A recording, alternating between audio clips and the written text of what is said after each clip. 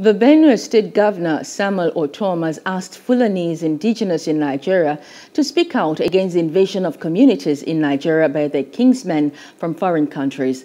Governor Ortom spoke in Makurdi when he received a delegation of Nasarawa state traditional rulers on behalf of the state government on a condolence visit. The delegation was led by the Emir of Kefi, Dr. Shehu Chindo. The Nasarawa State Traditional Council visited the state to condole Governor Ortom and the Benue State Traditional Council over the yet-to-be-announced death of the Ochidoma, alias Ikoyi Obekba.